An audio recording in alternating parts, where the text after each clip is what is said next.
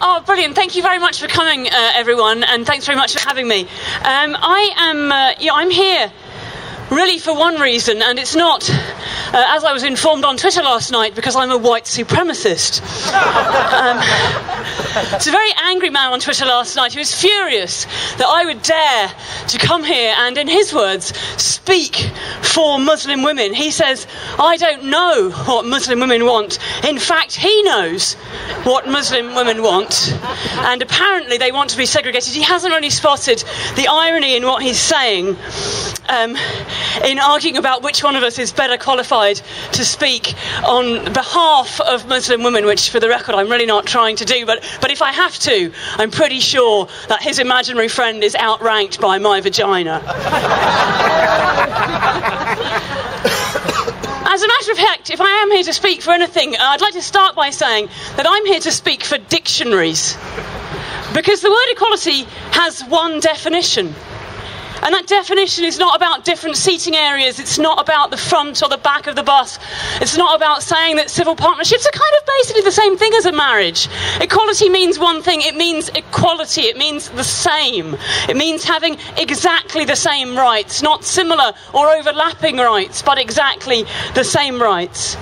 And I'm also here to speak on behalf of me, because I want to go to these lectures and I don't want to sit in some women's ghetto at the back of these lectures. And as a matter of fact, I also want to go to men's clubs and golf clubs and any other event that I want to go to around this country. And when I go on holiday, I want to go wherever the heck I want as well, and not be expected to be chaperoned around by male relatives or told to cover up on beaches in the wrong country.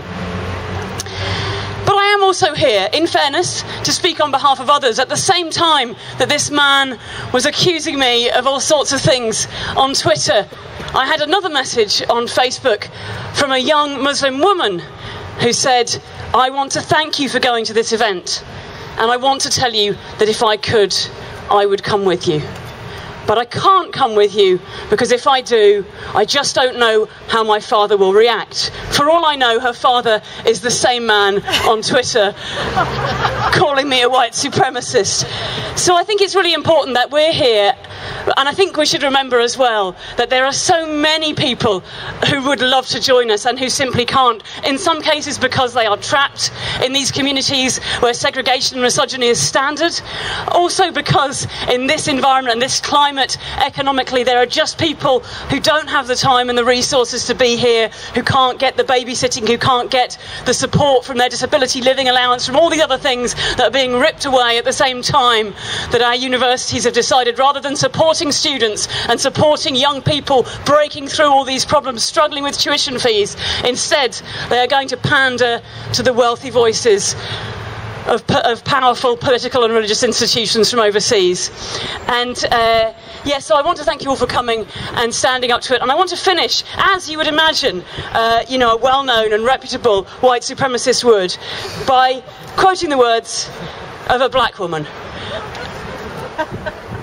And I have this written above my desk, and it applies not just to this struggle, but to so many that we go through, because we are constantly in this struggle, facing up against people who call us every name under the sun, who will hound us on the internet and in real life, who will threaten us, and we know that we have comrades who can't be with us today because they are quite literally dead. And these are the words of Harriet Tubman. And for those of you who don't know, Harriet Tubman was a slave in America, and she escaped, and she spent the rest of her life, dedicated it to helping other slaves to escape. And I hope you'll take these words as a piece of encouragement in our apparently never-ending fight. She said, "If you hear the dogs, keep going. If you see the torches in the woods, keep going. If they're shouting after you, keep going. Don't ever stop. Keep going." Thank you.